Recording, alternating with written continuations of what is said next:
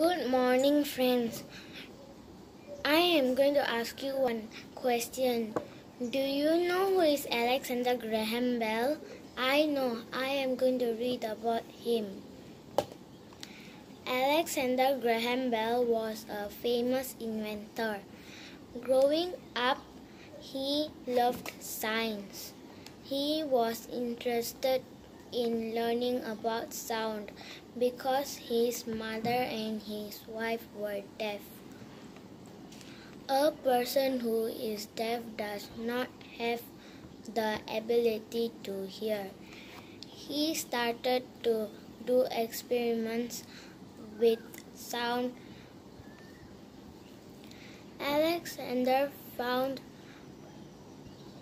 out how to send voice signals through a wire.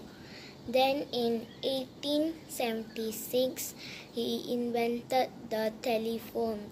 This is the invention Alexander Graham Bell is best known for. The first words spoken over the telephone were, "Mr. Watson, come here. I want to see you." When Alexander Graham Bell died in 1922, all telephones went silent for a short time to honor his life.